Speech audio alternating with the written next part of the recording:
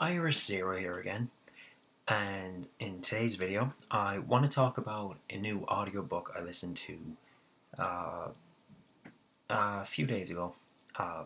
It's called Chinatown Reacharound, and it's written by Dick Valentine, who is the lead singer of the band Electric Six, whose songs you might know, Danger High Voltage and Gay Bar. They're their two biggest hits. They have a couple of albums, but those are the two biggest hits.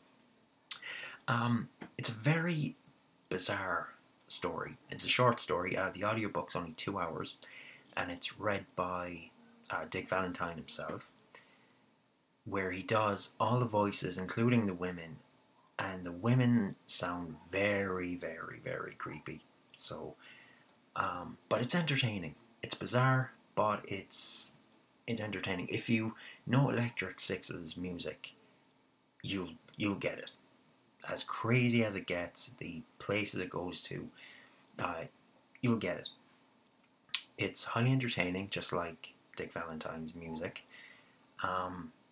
And it's described as pornographic. The sex in the book, I wouldn't say is pornographic. I'd say it's more just, it's just bizarre. Like you're not gonna get turned on.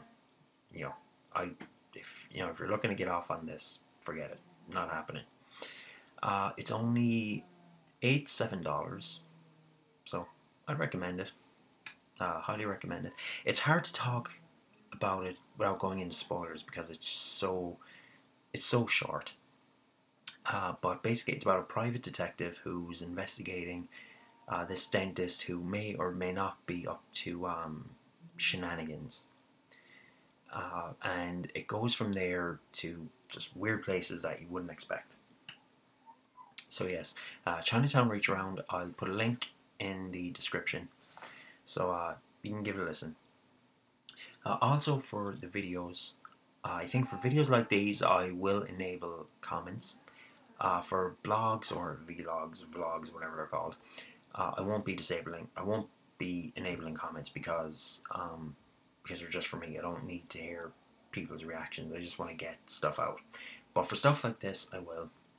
And the videos, at least for the moment, are going to be kept about 3 minutes long, because I don't want to go off too long, kind of like how I am now, where I'm trying to kill time just to fill space. I mean, maybe as time goes on, as I get better at this, and if there's enough people watching, yes, I'll definitely make it longer.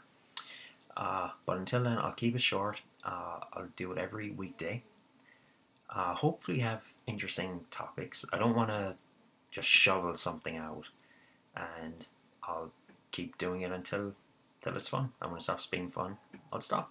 Simple as. So until tomorrow, have a good one.